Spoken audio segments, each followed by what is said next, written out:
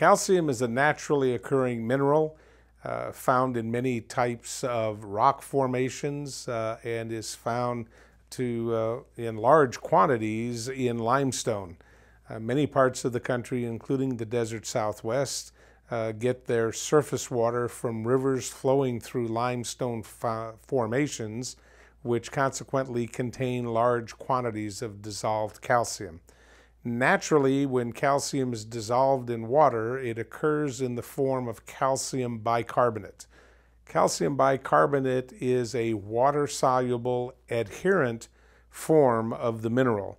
And the problem with it is that since it is adherent, when water-containing quantities of dissolved calcium bicarbonate flow through pipes and fixtures and appliances, that adherent calcium bicarbonate clings to the inside surface of those various items through which it traverses, the pipe, the appliances, etc.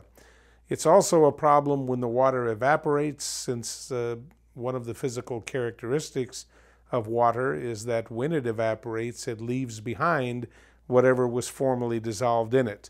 If one of the items dissolved in it is calcium bicarbonate, what is left behind is a white appearing residue, very difficult to remove because of the bicarbonate structure.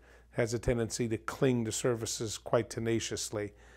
Can be wiped off while it is still wet with very little problem, but generally thereafter needs a mild acid or some form of a chemical solvent to dissolve it for removal.